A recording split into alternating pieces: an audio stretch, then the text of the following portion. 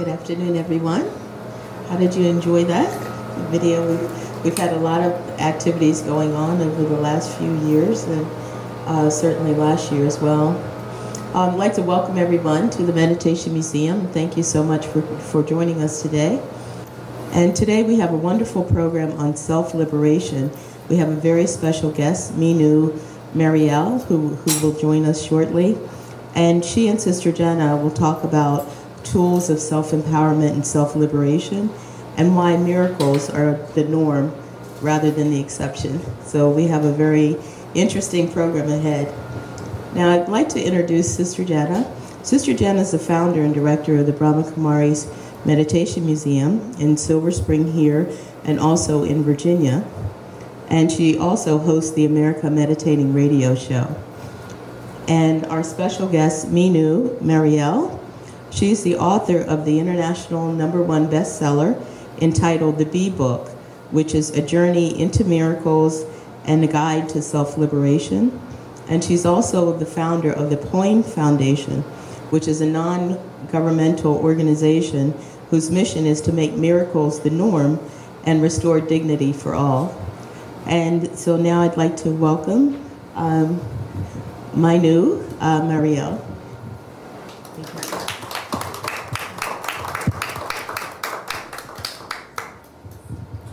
Hello and welcome. Just going to turn around.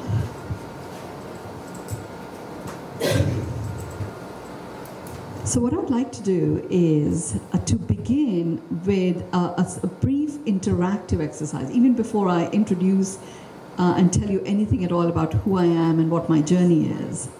And what I would like to do is to start by introducing this whole idea about listening. You know, we all have listening filters. So if I was to stand up here and say, I'm Mynoo Maryel and I'm a politician, you know, your listening filter for whatever that is for a politician will come down. And from that point on, anything I say, you would be listening to it from that filter of a politician.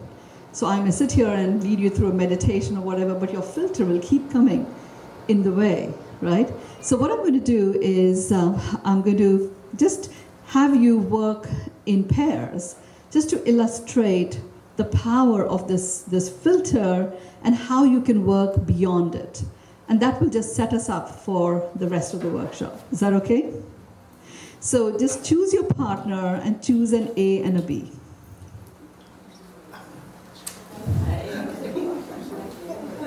Okay? Would you? Okay, everybody has a partner? Everybody has a partner? Yes? Who's, just A's, put up your hand. A's, put up your hand. Choose an, okay, A, are you partnering? You're A? Okay, A's. Okay, so A, you're going to do the talking, and B, you're going to do the listening. Okay? So A, you're going to talk about something that you're completely passionate about. Something that really sings to your heart. Something that you just would wake you up, lights you up, right? Now B, you're going to do the listening. And you're going to listen to A as if A is just a complete waste of space, causing noise pollution, taking up your time, you know, and you just want to go somewhere it's more interesting. And this A is going on, blah, blah, blah, blah, blah. It's not personal. So, you know, just really act it out, you know, just put on your actor suit on and really act it out. So A, speak with complete passion, and B, listen to A as if A is a complete waste of time and you just need to get away somewhere. Okay? Let's begin.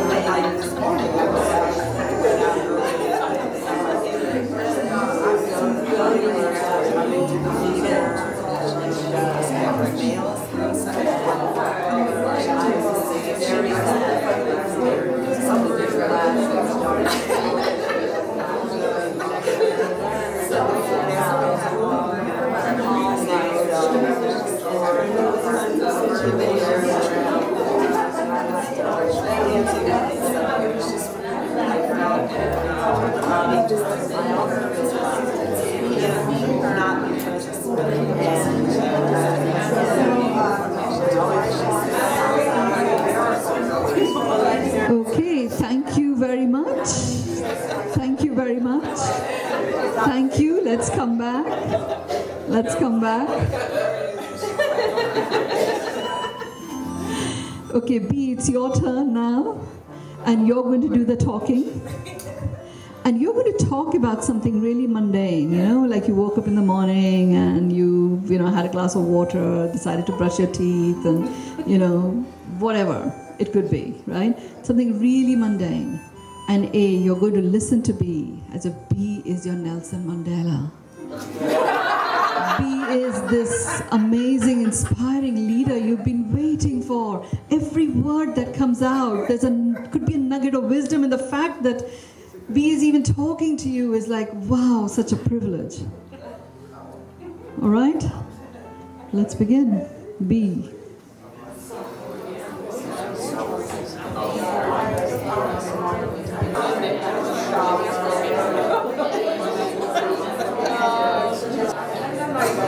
Wonderful. Thank you very much. Thank you. Give yourself a round of applause.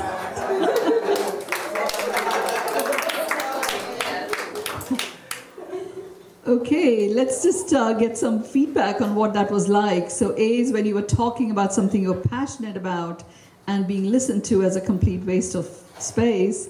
What was that like for the A's?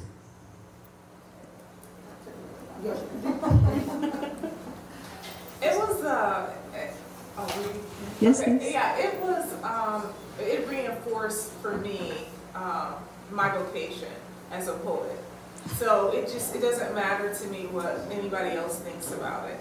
So, and then it was kind of hard because we were kind of giggling a little bit. But yeah. When I saw that she wasn't very interested, I tried to think, well, let me switch gears and talk about something else that I like to do. Yes, yes.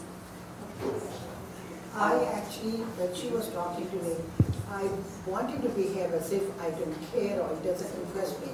But unfortunately, what she was talking about was really interesting. I could not behave any other way but be interested.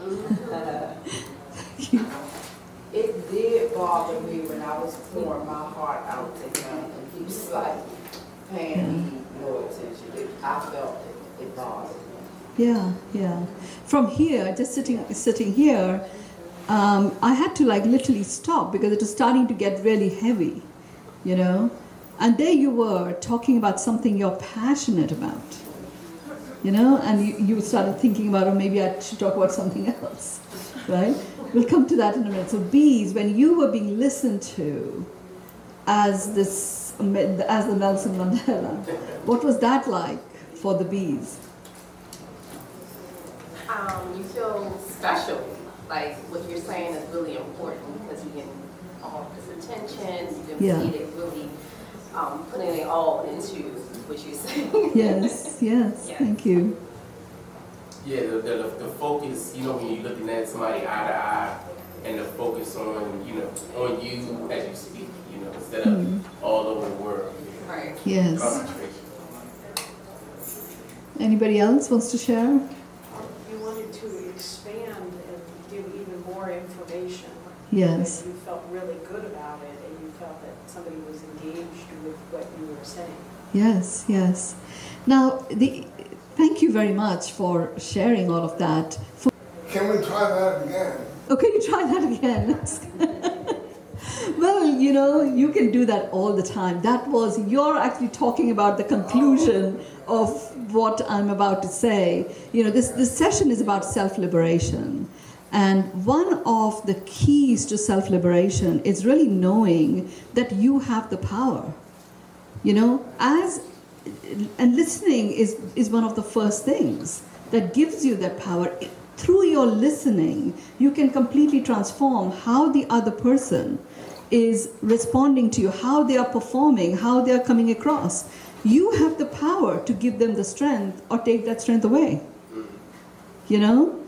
Just by the way you were listening to the A's as a waste of space, they were talking about something they're passionate about. They started, finding other things to talk about.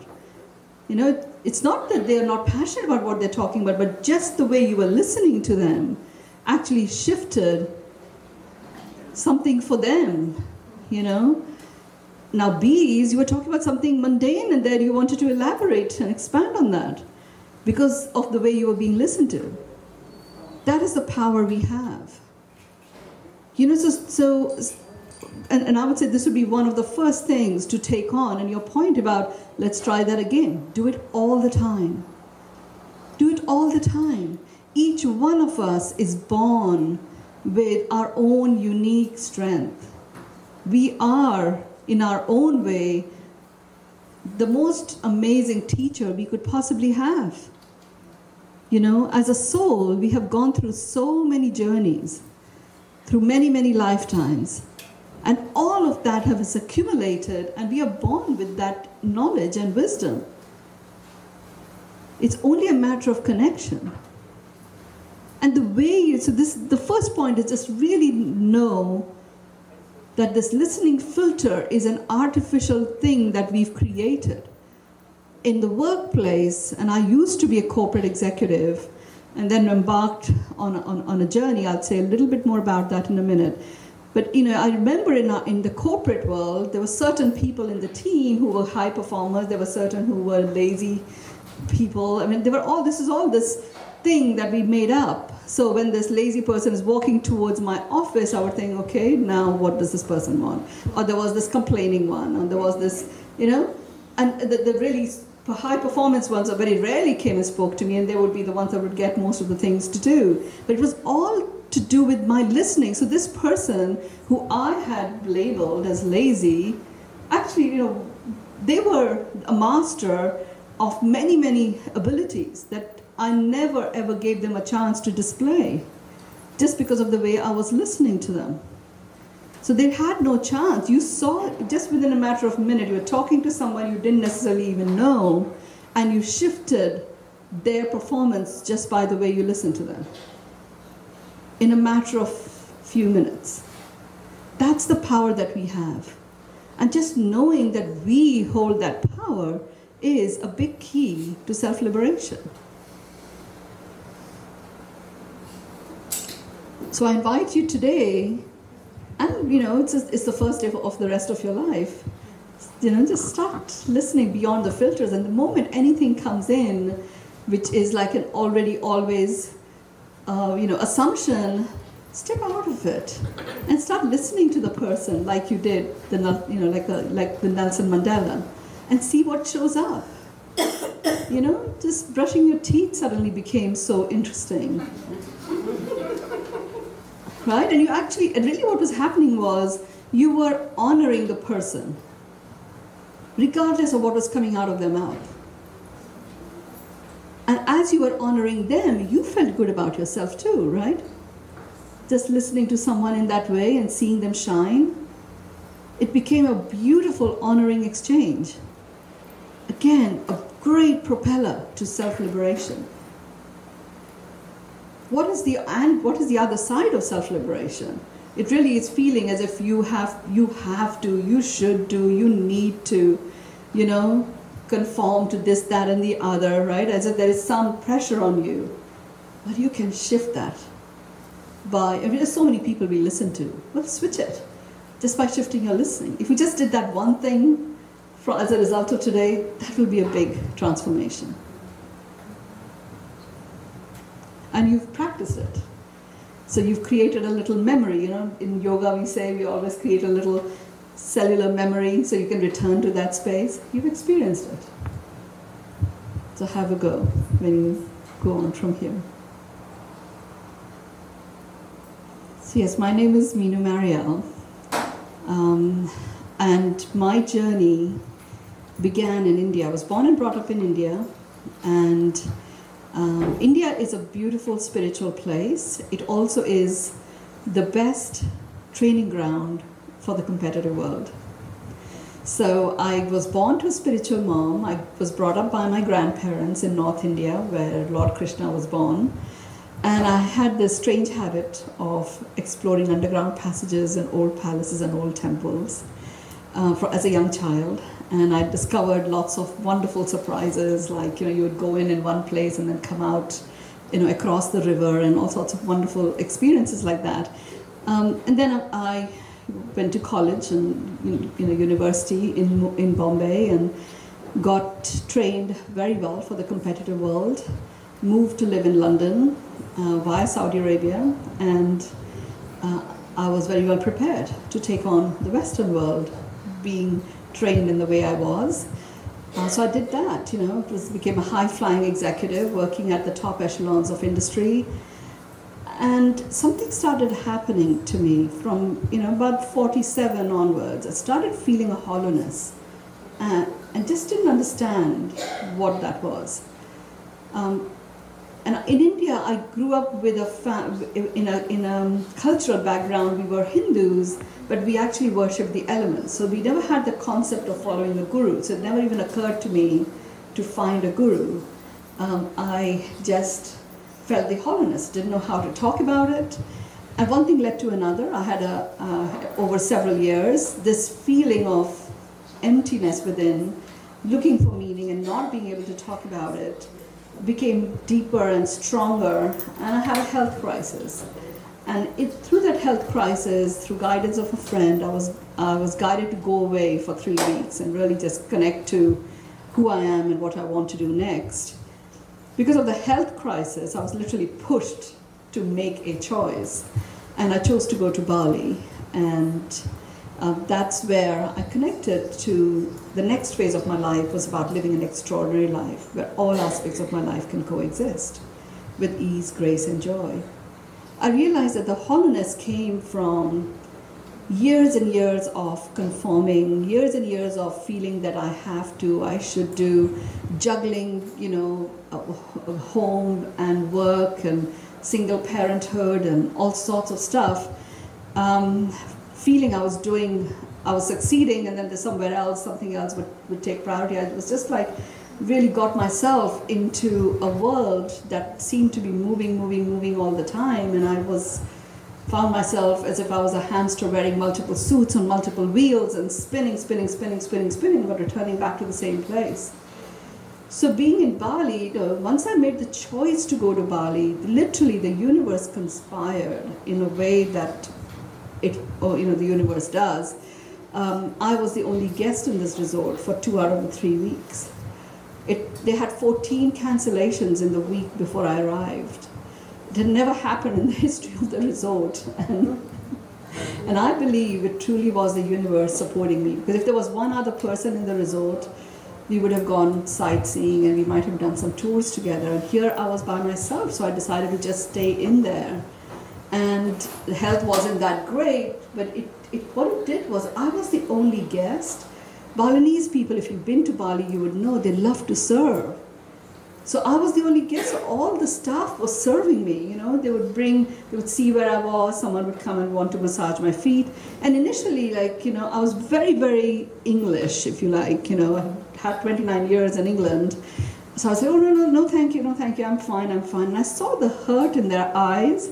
So out of obligation, I opened myself up to let them, serve me. Really what it did was it opened me up to receiving. And I realized now with hindsight that in being so wonderful at the do race and winning it everywhere, I had actually stopped receiving. So there was very little time for celebration. I worked in an organization which really worked at very high levels of government, so we had this very special training that was given. And the special training included things like, if you ever feel you have anything to defend, you attack. Attack is the best form of defense. You do not smile, you do not apologize, all that kind of stuff. So over the years in that corporate brainwashing, all of that had disappeared. And here were these sweet, sweet Balinese people. They smile and they smiled with every cell, and there they were serving me. And initially it was like I had to receive it. But really what it did was it opened me up to receiving. And that opened me up to allowing myself to just be. And that whole journey, it's laid out in the B book. which is available on Amazon. We weren't able to get a contingent of books here in time, but you can certainly go on Amazon and buy it from there.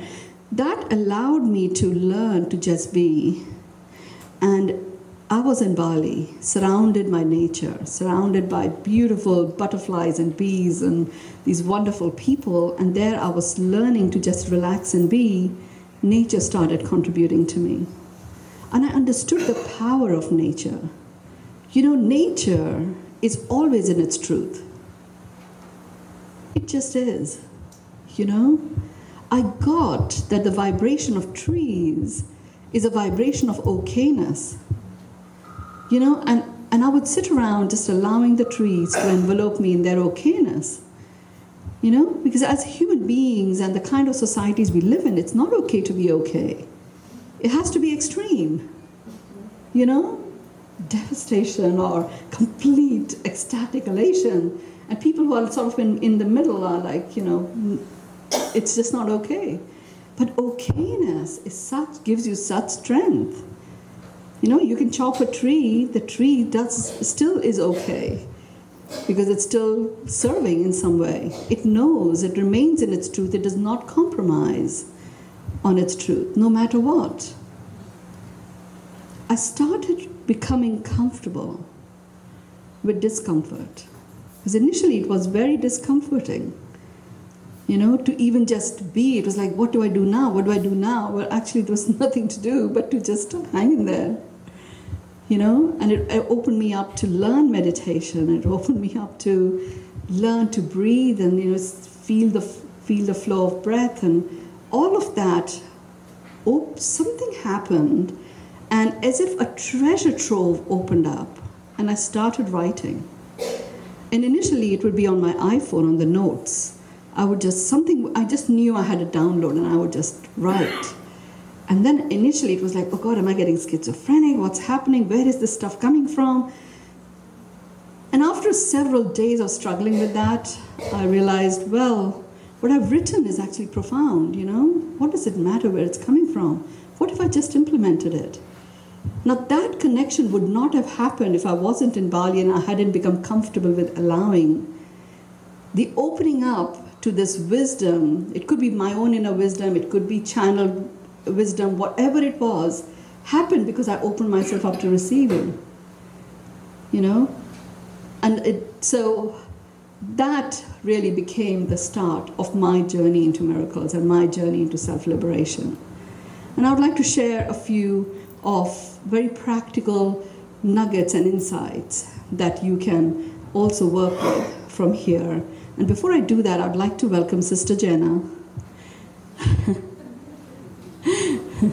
And I would like to thank her for hosting me here. And thanks to the whole team that has put this together at such a short notice. Wasn't she amazing? Give her a big hand.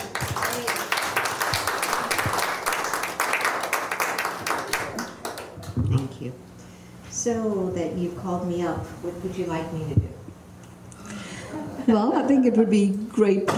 You are such an amazing dialogue creator. Okay. You know, so I would love to share some insights about self-liberation. Yes. And I would just allow you to create the flow. Sure. Well, thank you. Om Shanti. Good afternoon. Is everyone feeling liberated yet? Semi-liberated? Half liberated? Quarter liberated? In every one of the Brahma Kumari's meditation centers across the world, it's in 120 places, we listen to the same class for 1 million students. Can you imagine that? Talk about order. And in today's class, there is a big emphasis on, to the extent that you can become aware of knowledge, of wisdom, of yourself, to that extent you'll be free of the bondages of illusion. To the extent that you become aware of yourself, to that extent you will become free from the bondages of illusion. It offers us some food for thought. That I think what Mynoo has been sharing about is the importance of self-reflection and looking more at ourselves to see in what areas in our consciousness are we possibly missing? And you heard about her story of being, entrepreneurship and her journey throughout life. And, it's been her own challenge. She's had her own challenges.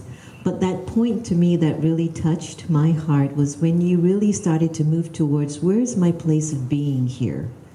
Where do I start to access my state of being? And we have gotten very accustomed to the doing mode, right? We're very comfortable in doing. But my brother here, Naveen, who's visiting us from Arkansas and where were you? In Dallas, and now he's with us in Richmond, Virginia. He said he was helping out at a retreat center up in Dallas, and it was away from everyone, and guess what he said? And there was no Wi-Fi, which is a big issue. When you don't have Wi-Fi, you're stuck with yourself, isn't it? He was stuck with himself by default. And so what was it like? What was that turning point for you when you started to look more into your state of being rather than all the doing that you were accomplishing in the world? Well, the first thing I really got was even the being became a doing. I was like doing, noticing myself being, and became really very doing oriented, and that became another race. Yeah. And it was, in some ways it was good because I did it with such intensity. And by that point in Bali, I had gotten to, I want to live an extraordinary life where all aspects of my life coexisted. And I could see that being was essential, but I also wanted that extraordinary life. Right. So I was with great intensity, I was doing the being stuff. And that, it meant that within a couple of days, I really got to see that I had added the being part to my to-do list. So something big had to shift. This to-do list, there was a new incarnation or a reinvention of this list stuff that was driving me, that needed to shift. Right. And I uncovered the joy of creating a B list instead. And that was the breaking point. That literally cracked open the coconut or the kernel, if you like. So give me some of your B lists. What were some of your Bs on your list? Yeah, so it was like, how about having a B list instead? Create a B word and choose to be that day. I understood that doing flows because we become creature of doing. So doing flows anyway. If we create a B, choose our B word for the day. So for example, if I chose that I'm going to be joyful today, it was important to define what joyful actually means. So joyful for me is where I'm smiling a lot. And I'm aware of my smiles. Really smiling a lot, experiencing my smiles. And I get on with my day, start doing stuff. And just like you have in the Brahma Kumaris, that 1 hour, traffic control. So I had my traffic control set up. Nice. And that my traffic control was really just checking in on how many things happened in that last hour that actually made me smile. Wow. And then smiling about that. Would you say that perhaps many of us in the room and those watching also on Facebook Live, isn't really the effort is the balance? Because I remembered meeting a guru, Swami Vedanta. He's moved on now. And Swami said one of the greatest acts that we can perform for ourselves is to be experts at doobie. Got it? Do and be. Do and be. Become a doobie expert. Wasn't that nice? I always remember that. Because if I'm being too much, I'm going to feel out of balance. But if I'm doing too much, I'm going to feel out of balance.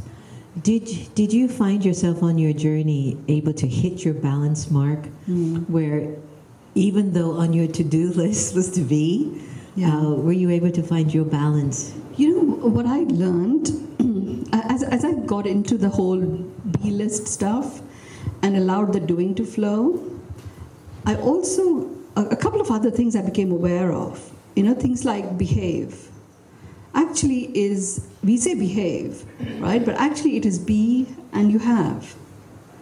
That's what behave means. If you keep doing, you may or may not have. And if you did have, you won't even notice it. You will keep going. It takes you out of balance. Yeah. So it's really, I saw that, I thought, oh my God, this is phenomenal.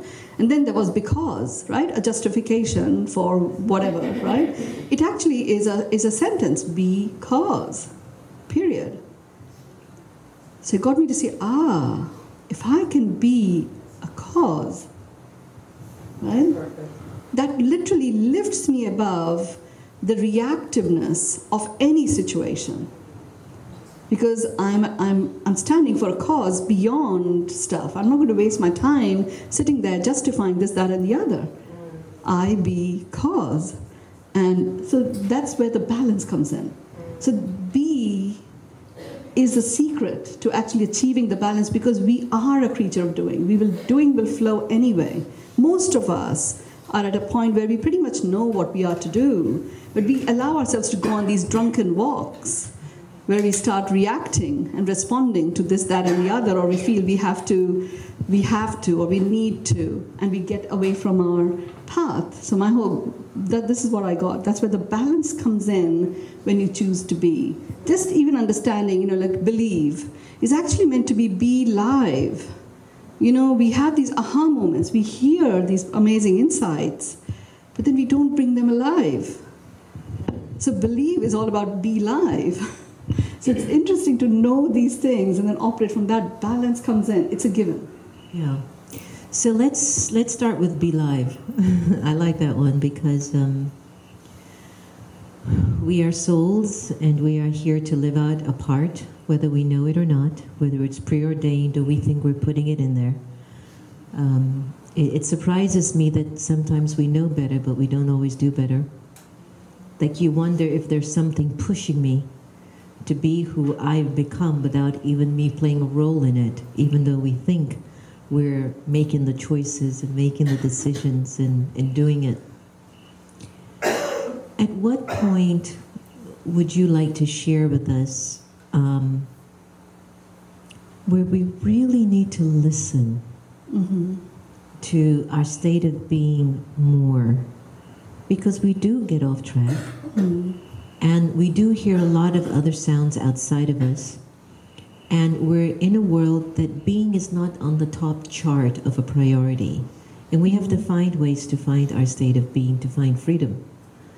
So any advice that you can offer us today, Mynoo, where we really are looking for some steps that we can take practically to give us signals when we're getting off track, one, or how to better amplify our state of being in a balanced mode when the world is always telling us, look outside, look outside, look outside. Yeah, that's a good question. I'll use this question as a way of really sharing 2 or 3 insights for self-liberation, because your question really leads me to do that. How do you know that you're getting off track? If you find yourself, even thinking that, I love doing this, but I have to do this first. So the moment you have a have to or should that comes in, you know that you're now entering that realm. It's a start of a drunken walk. So instead of going diagonally from where you are to where you want to get to in terms of, whatever it is that you stand for, whatever it is that gives you joy, the moment you start feeling that you have to, that is the start. So at that point, it may be completely legitimate that you are required to do something. What I say to people is, this is where you use the B word thing. Just really step into, be proactive about it. You choose your B word. Sometimes it's hard to go in and find even your state of being. So my whole thing is, I found my state of being by actually proactively choosing to create a B word and allowing that to create the context within which the content of my day happened, And that then really led me to connect with what the calling of my soul is. I just didn't know how, Sister Jenna. I just had to find ways in which that I could implement that made sense to me. So really important to know that by a practical action is choose the B word, sets the context for the content that is going to flow. How do you shift the content and the experiences that you have throughout the day? We've looked at the listening side. Listen to yourself as your Nelson Mandela. Listen to yourself. You are this powerful being that you would love to meet and revere. Meet yourself that way. There's a practical exercise that you could also do, which is a third point that I say to people. It's a very simple one. It literally is, go in the mirror and look at yourself in the mirror and smile. I love that one. And smile, and what I want you to do next is swallow that smile. And as you swallow that smile, literally just swallow. Smile and swallow. That smile literally just goes down your digestive tract, right? And as it literally goes down your spine, and it's just getting all of your cells to smile. It's bringing that remembrance of smile back into your being. Just try it. It's pretty powerful. And then smile again. At this point, your cells are smiling, not just your mouth or your eyes, right? So this is something I love starting my day with it. Swallow your smile. I'll do that tomorrow. Swallow your smile and smile again. Like it literally just opens. It does. Yes, it does, doesn't it? It's just pretty powerful. It's very powerful. And this is a really great way if you're going to meet someone who has a bit of an edge or someone who might put you on the wrong track. Do this: smile, swallow your smile, smile again, and literally what happens is when you meet this person, their cells are receiving the smile of your cells. It isn't just a smile from your mouth that's happening, and that's a very different level of connection. A couple more things could I share as insights? Because I was just about to share what my B word was. Yes, I came up with B side. Because we're next to each other, then we're going to be doing things together. It can be small. Yeah, it doesn't have to be too elevated. Absolutely. She's beside me. Absolutely. Right, that was my B word today. Yes. So another insight which supports the self-liberation quest is knowing that whatever you give energy to, you get more of. So if you're going through a phase in your life where there's an undertone of worry or anxiousness or whatever, there is somewhere in your being you're giving energy to that, and that's what you're getting more of. Right? Now, once you get that understanding, it's a good aha to have. How do you shift it with ease, joy, and grace? So I say to people, look at what is it that you want more of. Don't try and change the stuff. It's hard work. If you look at what is it that you want more of, that's easier to get your head around. What is it that you want more of? That's the first step. Then look at different times in your life where you might have had that. It might be as a child. It might be an interaction with a loved one. It might be, just lying in the bath, in the Epsom salt bath, or whatever it is. Just find where that reality of what you want more of exists. And all you have to do is to keep giving energy to what you want more of and connecting your brain to where this has occurred for you in the past, or where you see it in somebody else and it gives you joy to see that. Now, why I'm asking you to do this, and just stop at that. Don't go into any other greater processing, because the universe is really in service to us. It is the best servant, and I'm talking about in service that we have, our own personal person who's serving us and serving all our needs. And it has one expertise, and it is an expert in that expertise, which is to multiply whatever it is that we are vibrating. I like that. Right? So the moment, all you have to do is get yourself into a higher attunement of vibration, the universe automatically multiplies it. And I always say to people, be aware of your undertones. So this point about what are you giving energy to, whatever you're giving energy to is what you get more of. So if you have an undertone of worry, or if you have a full-blown anxiety attack, you're giving energy to that. That's why you're having more of that, because the universe multiplies it. That's all it knows to do, and it does it really well. You know? So even if in little ways you can get yourself to a point where you know what you want more of, and you're finding 1, 2, 3, 4 examples where you've experienced it, the universe catches on to that and multiplies that. And you start having more incidents and situations that will give you what you want more of. So here's how I'm decoding that at a personal level. That our thoughts matter. Yeah. And it's so important for us to be able to identify where this thought that I'm having is going to take me. That's one. And the other aspect is to recognize what you said, Mynoo, that whatever you're feeding on a thought level, automatically, vibrationally, and on a collective level, it's going to come full-fledged towards you. Let's take, for example, in a relationship with maybe a spouse or a partner or a companion, that you find yourself going through this cyclical,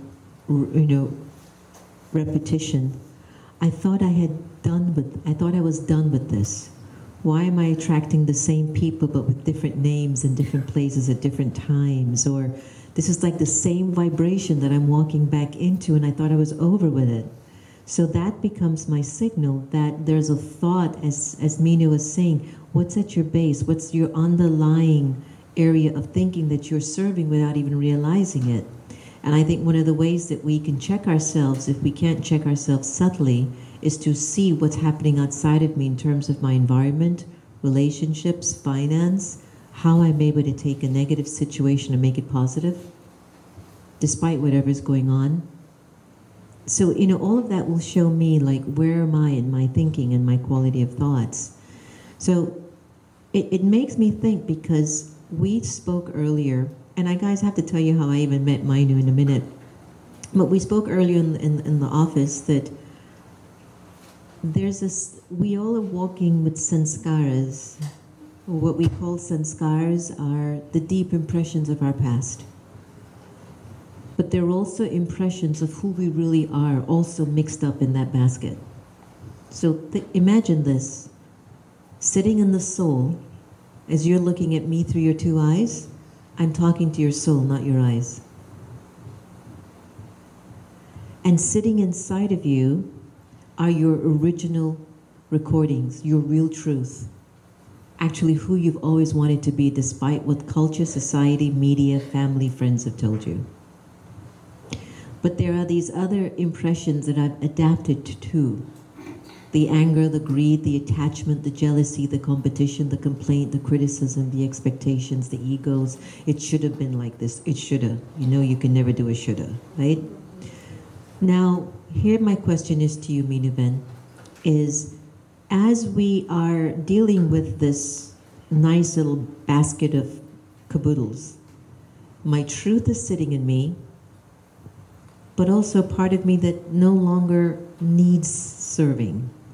But now that's become so normalized that I don't even know how to be my truth, which is my liberated self, right? In Raj Yoga meditation, we use the connection to the Supreme Source, God. You go to every BK center and it has that. Are there any suggestions that you have? What is it that can help us to access that deeper part of us? Where the real change can happen, because there are two ways that we keep changing quickly: tragedy or falling in love. And it's like, how often do you fall in love, FYI, in a lifetime? How often do you fall out of love? That's another question.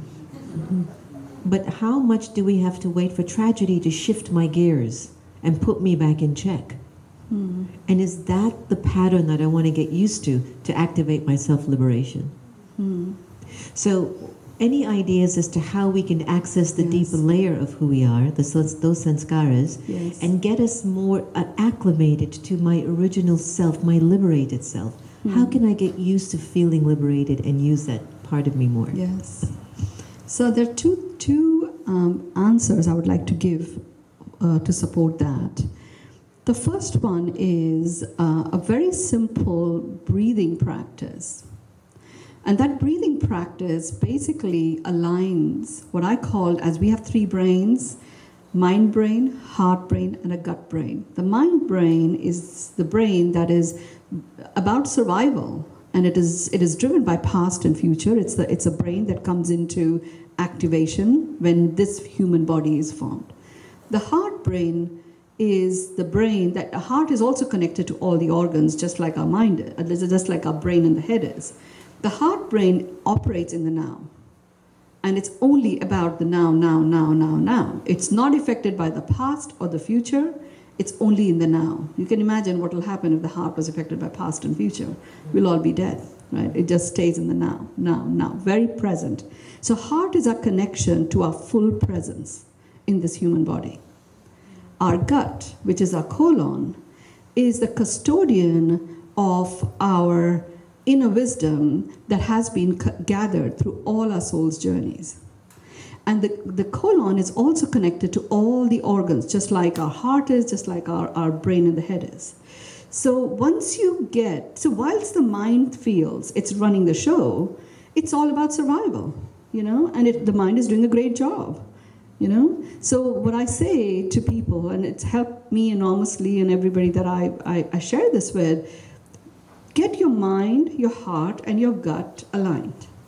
And it's a very simple breathing practice, and we'll do 5 such breaths just now so that you get used to the rhythm of it. It's something you can do very easily. What it does is it allows the mind to know that it's a part of 3 brothers. It doesn't have to be the only one making your choices and decisions. So if you ever feel out of sorts or feel, you know, really overwhelmed or whatever it may be, or even just before the Raja Yoga meditation, just getting the 3 aligned just gets you in your center.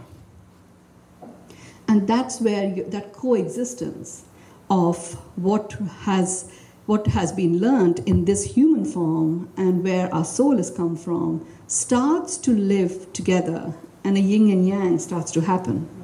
Because one or the other is not necessarily in the best service of us.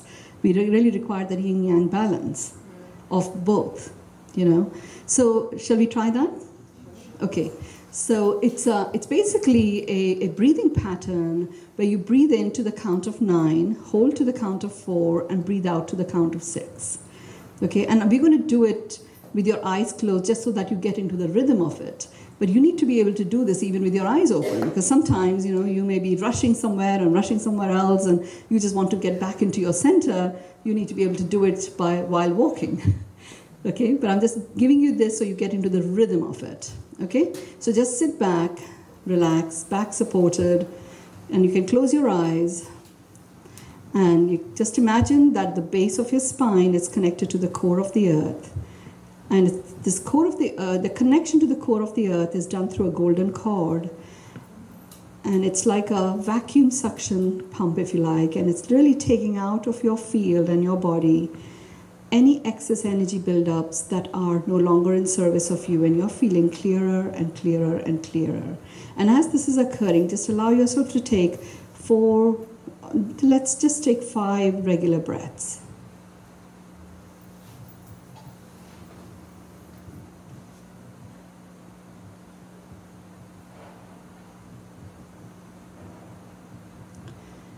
And we're now going to begin our alignment breath, is what I call it. So we're about to begin our alignment breath. You're going to breathe into the count of 9, hold to the count of 4, and breathe out to the count of 6. So let's begin. Breathe into the count of 9, 2, 3, 4, 5, 6, 7, 8, 9. Hold to the count of 4, 2, 3, 4. Breathe out to the count of 6, 2, 3, 4, 5, 6. Breathe into the count of 9, 2, 3, 4, 5, 6, 7, 8, 9. Hold to the count of 4, 2, 3, 4. Breathe out to the count of 6, 2, 3, 4, 5, 6. Breathe into the count of 9, 2, 3, 4, 5, 6, 7, 8, 9. Hold to the count of 4, 2, 3, 4. Breathe out to the count of 6, 2, 3, 4, 5, 6. Breathe into the count of 9, 2, 3, 4, 5, 6, 7, 8, 9. Hold to the count of 4, 2, 3, 4. Breathe out to the count of 6, 2, 3, 4, 5, 6. Breathe into the count of 9, 2, 3, 4, 5, 6, 7, 8, 9. Hold to the count of 4, 2, 3, 4. Breathe out to the count of 6, 2, 3, 4, 5, 6. And just take 5 regular breaths.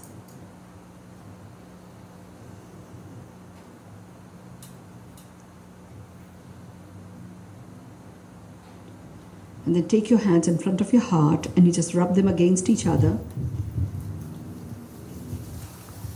And put your left hand over your heart and your right hand over your throat. We're just connecting the heart chakra to the throat chakra. And this whole alignment is going to start communicating through you. Your eyes are open. Open your eyes gently. Okay, and then just take your hands on either side, and what I want you to do is to get into an alignment in integration posture. So cross your feet a bit like that, and then cross your hands and just put them on your lap. Cross your feet and put your hands on your lap. And what this is doing is it's really integrating the left and the right brain.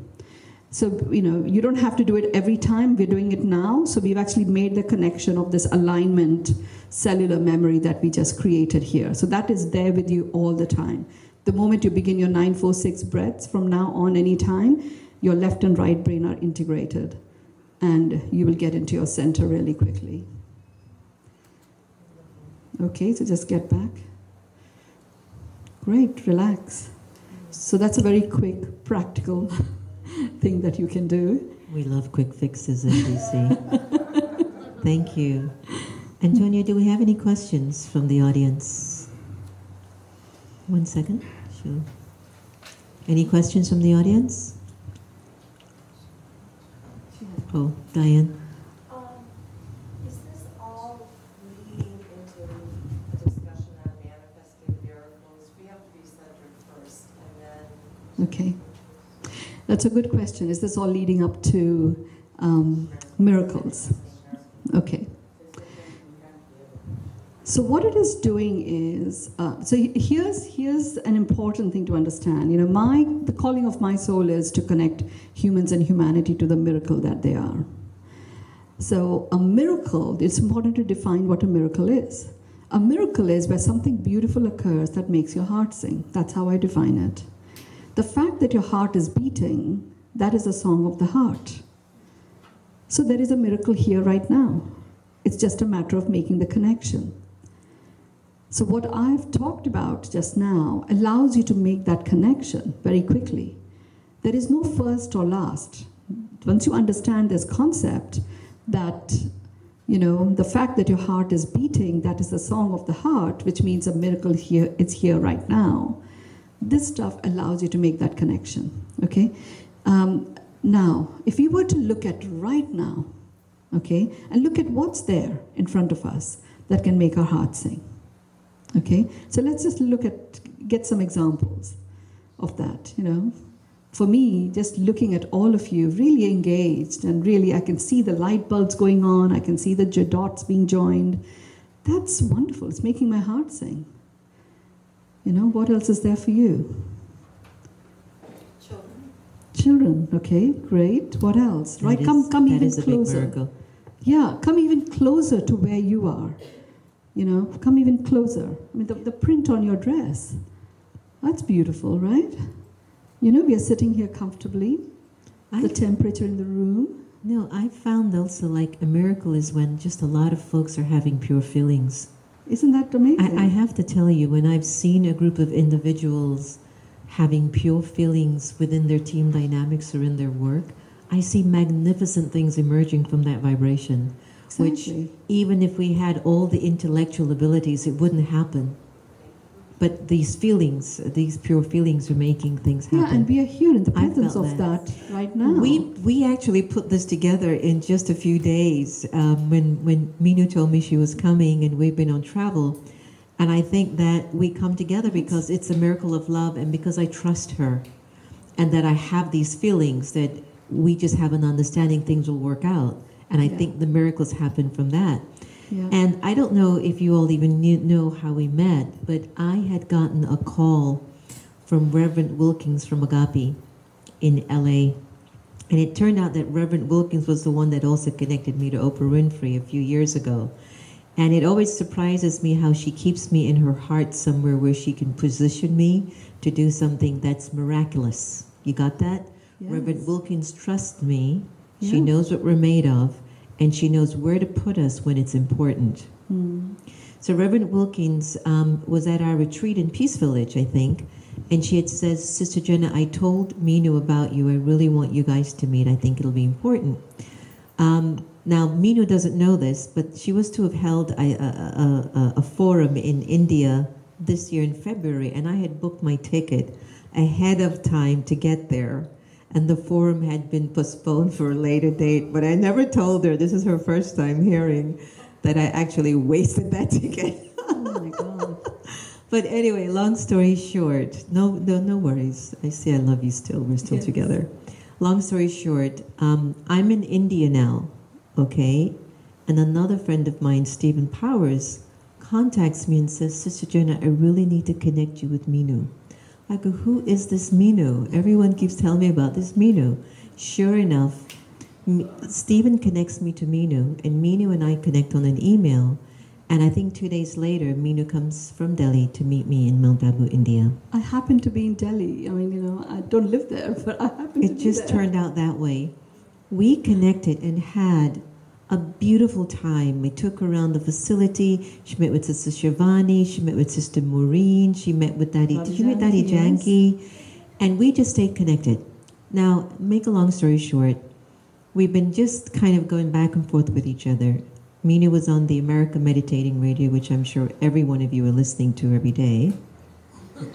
And her idea of this World Dignity Forum, that in order to create a sustainable future, people have to model their dignity now. And then so this grand idea of creating this World Dignity Forum has been birthing through her. And now she has it at a point where we're going to be hosting it at the Taj Palace. Is that what it's called? It's called the Taj Diplomatic Enclave. They've changed the palace to Diplomatic Enclave. Okay, in Delhi, in February of next year. And her friend, Joni, who's also traveling with her, they're traveling all over to get the right voices in this conference and in this forum. So I want you to talk a little bit about that. The reason why is this is so true. Remember about 2-3 weeks ago we had, oh wow, this is way too many data in my intellect right now. No, on dignity, when we spoke on dignity. No, who was the brother who was here? Oh my God, and I know him. And we're close. Camilo. That's what happens. So about 3 weeks ago, Camilo is here. And Camilo is just retired from the World Bank. And his whole agenda now in his retirement is to move the energy and the conversation of dignity forward. Oh my God. Because he believes that if the world does not become aware of the importance of every human being modeling their dignity, there is no future. Now, something that came out very powerfully was that after he has hosted many global conversations, he realized that one of the most challenging things when he met with world leaders to see what they can do to help to uplift people's dignity was that world leaders felt very disconnected from seeing what they could do to help people raise their dignity until they were asked a personal question. When did you ever feel that your dignity wasn't respected? Then came a plethora of stories. Oh, well, then this happened, that happened. Yeah. Another thing that came out of the conversation was, in order for us to have a culture of dignity, that it's so imperative that you say sorry. when you're wrong. Because the person will walk around for the rest of their lives feeling that you didn't hear or value what their worth or their presence was for you. I can tell you how much it continues, but having a World Forum on Dignity, a World Dignity Forum, by the way, you can hashtag it when you share it on your social media today, World Dignity Forum, because we want to get this conversation out. How do we raise our dignity? So Mynoo and her friend Joni and a lot of individuals that are involved are looking at hosting this wonderful event next year. Could you tell us a little bit about it? Yes. You know, when I connected to what the calling of my soul is and this whole miracle, connecting humans and humanity to the miracle that we are came about, and you know, in that little exercise that we just did, just to complete that piece and how that World Dignity Forum came about is, in those, just in a few moments, we had so many things that we came up with that were stuff that would make our heart sing. So connecting to miracles. There are at least, so there are so many moments in 1 second. There are at least 60 seconds in a minute. And there are at least, 60 minutes in an hour and so on. So when we start focusing our attention on this whole miracle piece and looking at what's there right now that makes a heart sing, it creates a richness of such an abundant life that we already have right here, right now, and it multiplies from that. And that, again, a big key to self-liberation. So I embarked on, wow, this is self-liberating. And I just thought, my gig is to connect the 7 billion people and more to this.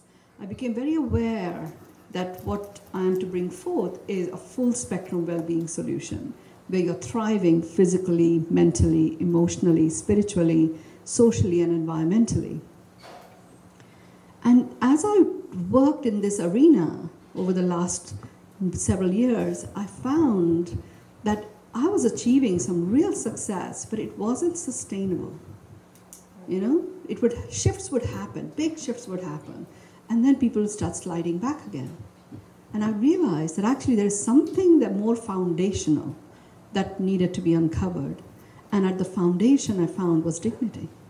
So if dignity is compromised in any way at all, then whatever we do, which might be really uplifting, it's not sustainable.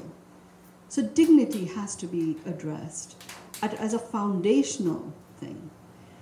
And so it was like, okay, if I'm about reaching the world and making a difference to the world and making my own contribution into that, how do we address this whole dignity issue in a way that doesn't box me into feeding a few children here or dealing with women empowerment there, and then you suddenly become only confined to those little projects. There are many amazing organizations doing the work. How do we leverage what is happening and give them an amplification in such a way that people start doing it for themselves? That was the question I put it out to Spirit. And I was given the vision of creating the World Dignity Forum as a conscious counterpart to the World Economic Forum. And at that scale, at that level, lifting dignity from fringe to mainstream, to actually center stage, and bringing together world leaders, mobilizing global corporations and institutions to come in, not to talk about the fact that dignity is an issue, it just is an issue, but actually grounding it with real solutions that are being implemented. And there are some amazing solutions. So in my journey over the last 2 years, I've been traveling the world and meeting some amazing people. I call them solutionaries, who are implementing these full spectrum solutions, addressing different aspects of what makes our world really work. So the World Dignity Forum has become a platform where the event, the 3-day event, 8th, 9th, 10th of February is the date in the calendar, and it gets inaugurated in 2019 in India. But it is a global happening that brings these leaders together. The idea is there's a build-up to it, there's a follow-through that happens, people are sharing their solutions, we are activating and invoking in energetic ways what is being talked about by bringing in wisdom keepers from around the world to be there.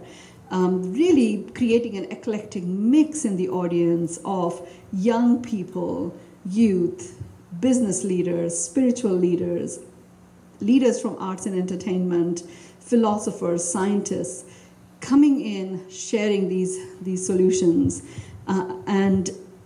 What we arrived at is our dignity declaration. And we are inviting people to sign up to this dignity declaration. And our dignity declaration is to honor, build, and preserve dignity in self, in communities, which includes all inhabitants, and the environment, with kindness, respect, and cooperation for a peaceful, sustainable, and abundant world. It's funny because when we're in the office, Mynoo and Joni just said, we need to hold a World Dignity Forum at the National Museum of African American History. And everyone in the office just got goosebumps like, yes, what better place to stamp that conversation in the US than there?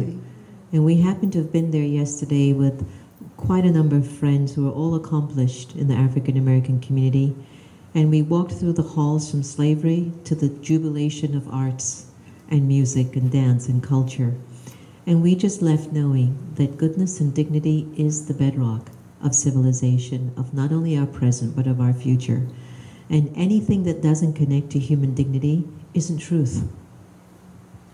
Any conversation, any choice, any rules, any laws that doesn't support the upliftment and dignity of a whole person isn't real, and it isn't truth, and it can't be blessed. And so I invite everyone today, and those listening in as well, and please, as you go home, you will go to Meditation Museum Facebook and share it with your friends. We need to get behind something that invites the whole world. It's very hard to initiate a program anymore unless it's specific. If you're not pushing women's issue, I don't want to hear it. If you're not pushing the environment, please, I don't. The world dignity, that's too generic. No. Every person needs to model their dignity now more than ever. So, you know, I sit here thinking as you're speaking that there has to come a point in time that we just get behind something good. Sometimes drop all of our balls of us trying to start our own things. Just get behind something good. I was in California recently and I was meeting with my friend Trina Wyatt.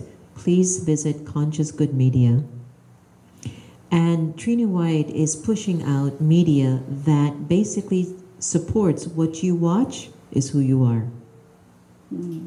So she only wants to bring onto the platform positive stuff, things that are uplifting, things that are triumphant, things that really make you into a better human being. And we had a moment, one of those aha moments, and we sat and looked at each other. And I told Trina, I said, Trina, honestly, I just want to be behind the scenes. I don't want to be in front anymore. And she said, you know what? I really just want to support something that's important now. I don't need to push my company. My company's fine.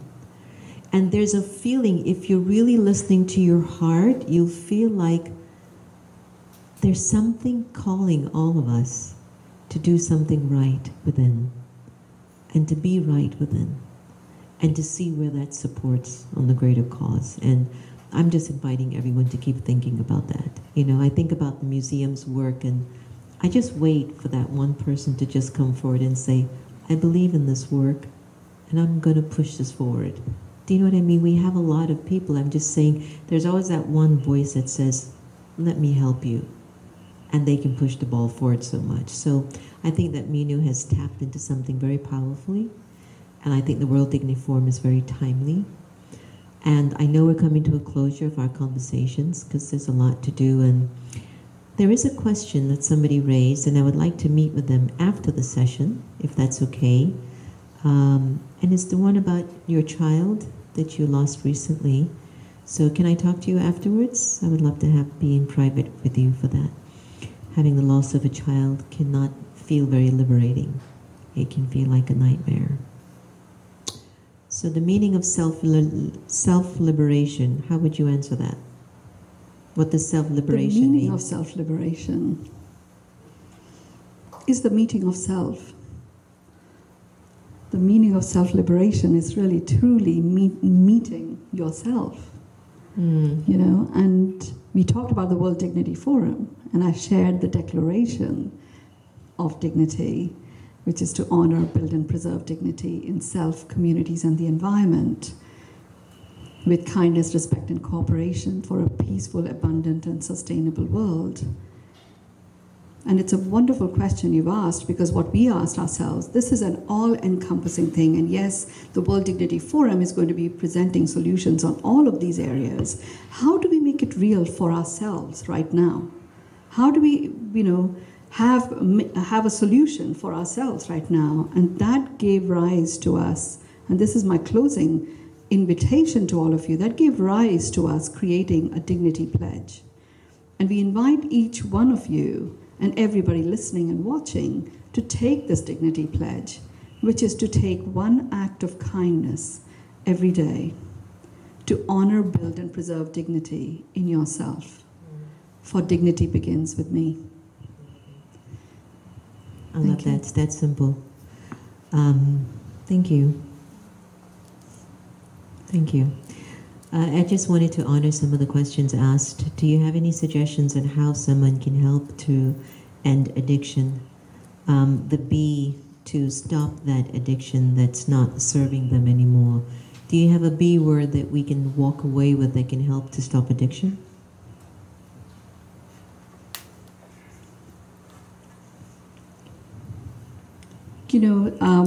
I have suffered in the past from food addiction myself, right? And I'm coming out the other side. And one of the things that actually propels addiction is that feeling of lack. Something is missing, and you find something to fill that space. So what I have found, and I've done this work with many, many people around addiction of different kinds, what I have found is this whole idea of knowing that you own your own miracle lens, and that you use that miracle lens to look at the world.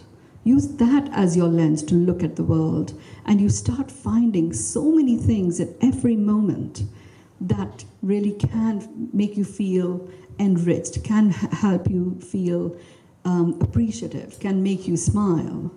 It starts to create a fullness and a knowingness about how rich and abundant life is.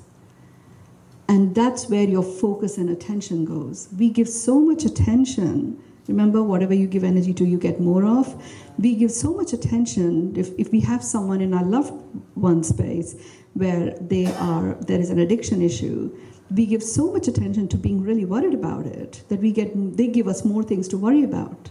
Really what they want is for us to connect to the magnificence that they really possess, rather than add to their own stress, which is leading them to addiction, by adding a worry to it. I kind of like you're giving us a miracle lens. Find your miracle lens. Yeah. What's your lens of miracle look like? When you look through that lens, how do you expect the miracle to unfold? That's great. So in other words, how do you see that miracle in this situation taking place? That's a great one, I think. Okay, last question. Can you explain the crown chakra connection between throat, heart, and the other chakras that you mentioned?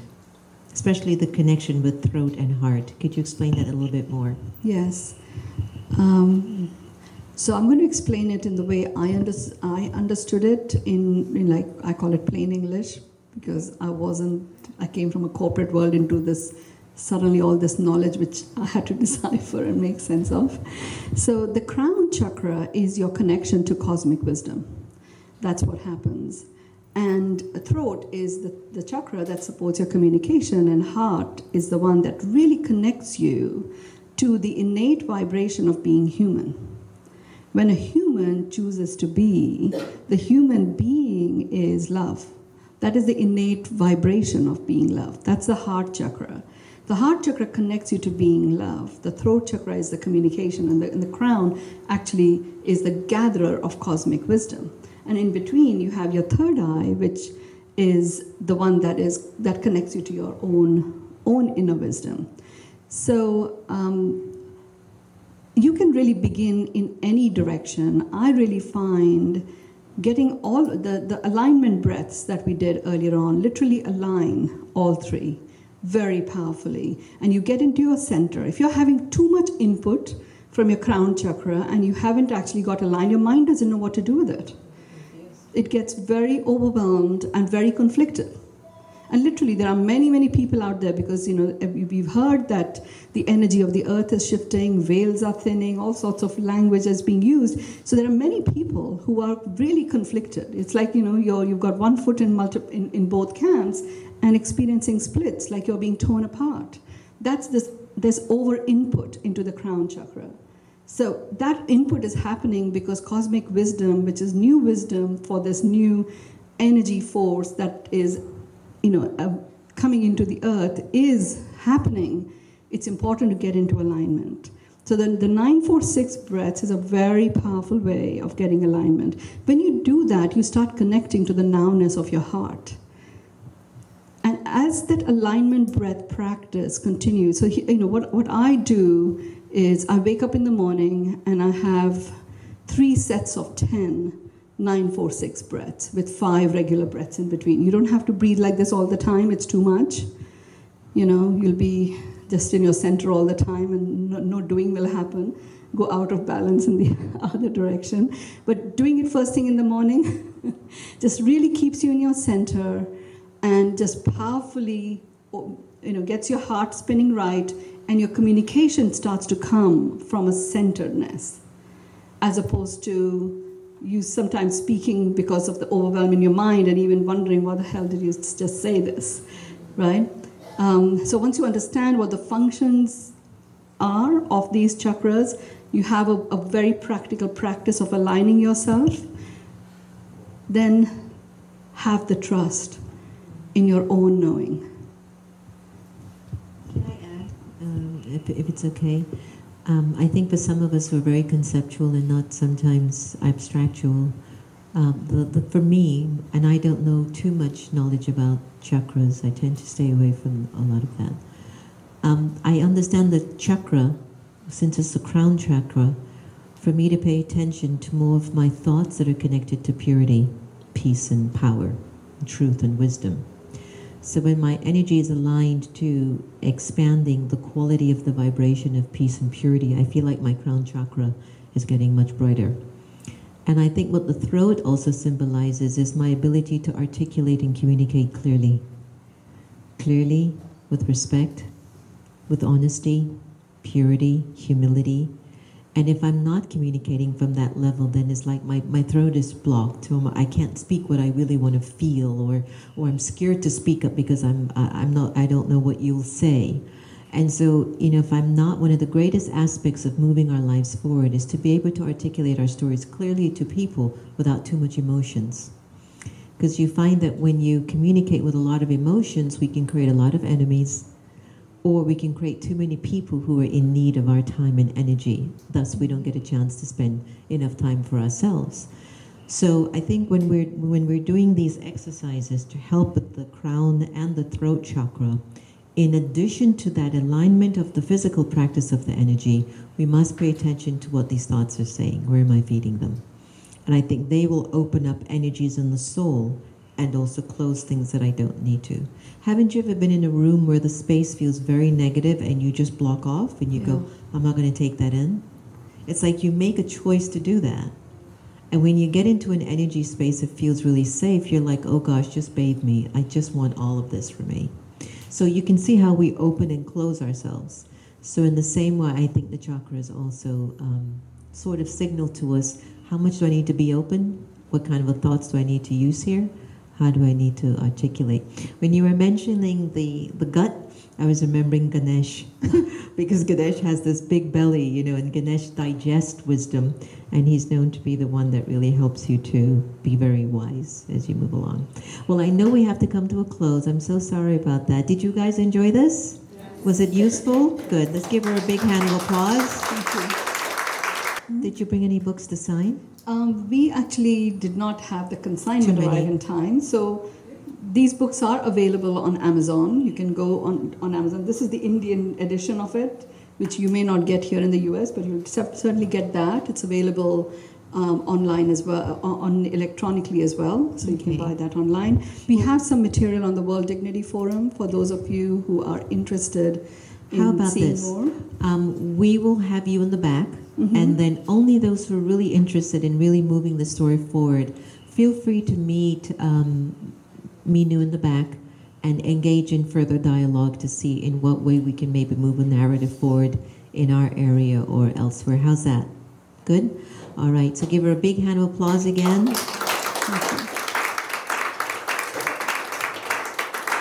Thank you so much. So I think we'll close off. You're welcome. And now we'll have a closing meditation with Sister Jenna. And again, thank you all for coming, and we appreciate your support. Thanks, Antonia. So I'll just do a meditation. And at the end, I'll be giving out blessing cards to everyone. So if you'll just have a moment of love exchange to the eyes, then just come on up at the front of the stage and I'll be able to assist. All right, so take a deep breath. Inhale and keep yourselves settled. For the last hour and a half, there's been loving thoughts and ideas shared. Each one of us are on our own individual journey. And truthfully, none of us is alone.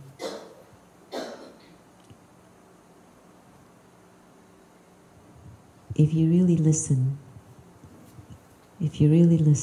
deeply,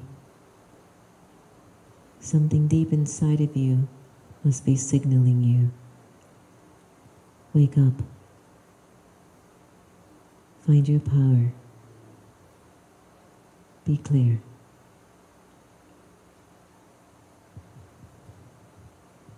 So for this moment, let's break away from our familiar stories. What would my life be like if I just stopped taking everything so personally? Thinking that I'm alone, blaming people, expecting too much from others. What would my life be like if I stopped thinking in this way? The only thing that I choose to take personally are virtues, values, the quality of the human spirit.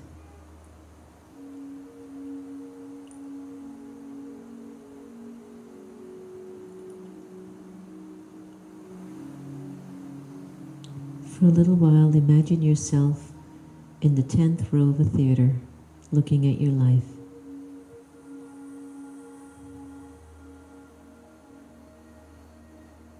What's your movie like? What's your genre? Comedy? Documentary?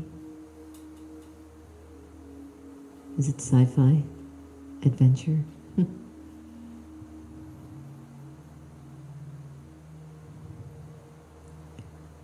What's your movie like?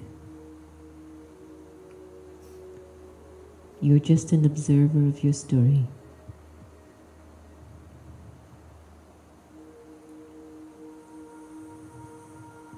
Imagine you can't rewrite the script, but you can add a part 2, a part 3, even a part 4 to it. What would you write into that story? What would your character be like?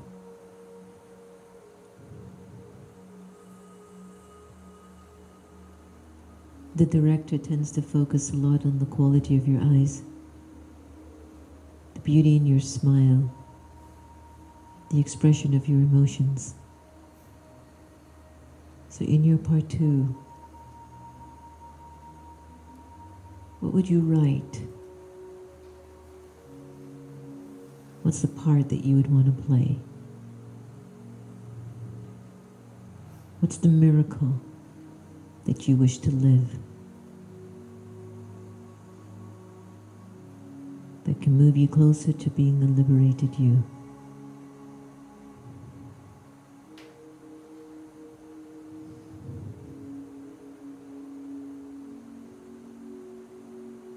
I'd like to invite you to just pause in silence.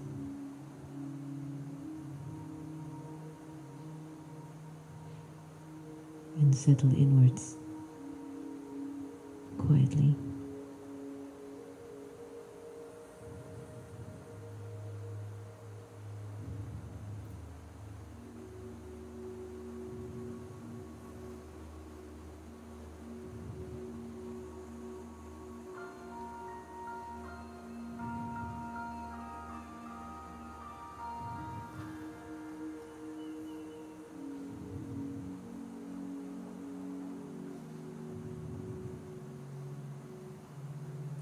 From this place of silence, send your pure feelings to the people close to you.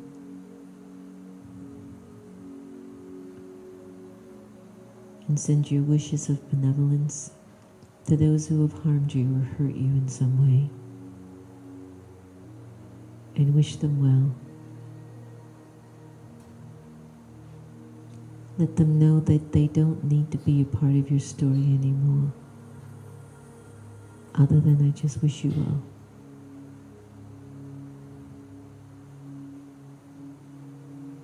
And observe how much it heals you and frees you to be able to have pure feelings to those that hurt you. How big it makes you. How much you feel your dignity returning to you.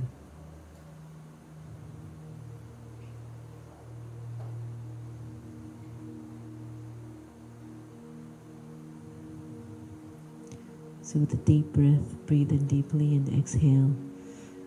Breathe in love and acceptance and exhale anything that is of the past that no longer serves you. Just with your mind, give a big Om Shanti. Om Shanti. Om Shanti. I release you.